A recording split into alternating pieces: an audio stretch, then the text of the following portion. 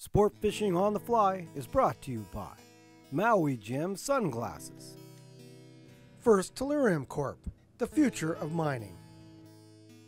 And Hardy Rods and Reels. Good day everyone, and welcome to another segment on the bench. Today I'm going to tie you up a little variation of Craig Matthews' X-Caddis. This one here, I've got a few different materials I'll go over with you right away, and we'll tie this little fly up. It's a great producer. I'm going to be using a Tiemco 100 size 14 dry fly hook. The thread, I'm going to be using some 8/10 thread. The body, I'm going to be using some Semperfli Kapok dubbing. This in the Adams color, the gray. It's a floating dubbing. It's actually made with the materials that they used to build life jackets out of, the same material inside. We're going to add, this is Stelcup's trailing Shuck on this fly here in gray color. You can pick those up, and if you don't have those, you can also just get yourself some Zelon and make your Shucks with the Zelon. That works out well. It comes in all the different colors. My underwing, I'm going to just use a little bit of fibers from this ice wing here, the UV. I like a little of that, this little add-on. To rib the body, I'm also going to add some iridescent pearl, 1/69 inch rib. Makes a really nice rib, very attractive from the bottom. Don't lose the color of your fly that way, but it does give a nice add-on for that. The wing, I'm going to use some very fine deer here. This is more like a hawk. And this is also elk hair. You can use that as well. That's elk hawk for sure. Nice short tips on that. Deer is going to be easier to work with than the elk because it's not as stiff. It actually goes on a little nicer. So let's tie this version up. You don't need the hackle on the body here because you have a floating dubbing. That makes quite a difference. So grab one of our little trailing Shuck. These are pricey little rascals. I still got some from my shop years ago. I didn't get them all sold, of course. They're pretty pricey for the average guy, but they really will look good in the water.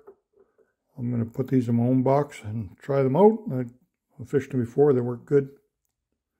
Shane Stelcap has come out with some pretty good innovative tying materials over the years.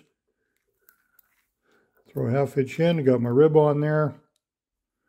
Then we'll bring in our dubbing here, this Kapok dubbing. You want to kind of work these fibers out, thin that out a little bit, and get a nice,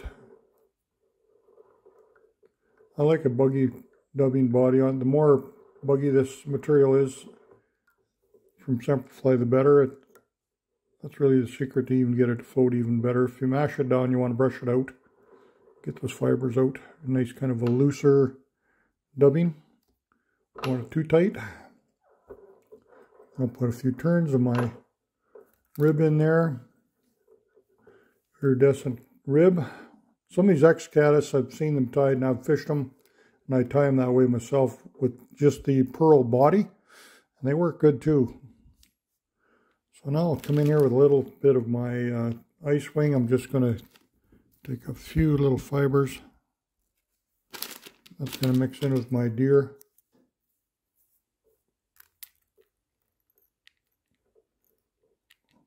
Pull it back.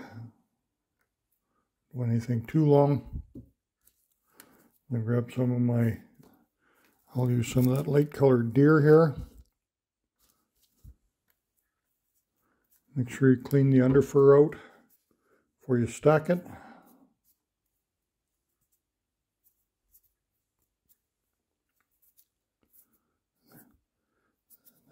This looks like a body here. It does have the underfur in it. The hawk won't have too much of that in it. Put that in my stacker.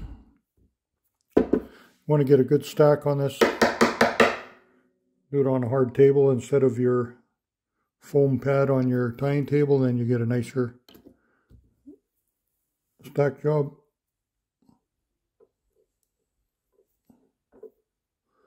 coming back right to the end of the body. When I pull up, keep my wing on top. Get some turns underneath the front. I'll do a whip finish right up front here. So I grab myself up. A little UV. Piece of UV material come up off my thread in the bottom here of my table. Now we'll just give it a little trim. Make sure our hair's on top. And there it is. It's a really nice little fly. It's a great fly on slick waters. The X-Caddis over the years has been a very, very good fly for finicky trout. And we'd like to thank Craig Matthews from Blue Ribbon Flies down in Yellowstone. He came up with this fly years ago. One of his better patterns. He's come up with some good ones.